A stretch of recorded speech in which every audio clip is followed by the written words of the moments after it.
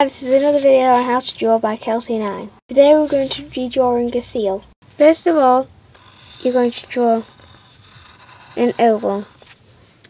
And then, next to the oval, you're going to slightly draw a bigger oval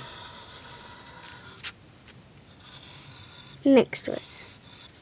Then, draw another oval in the middle.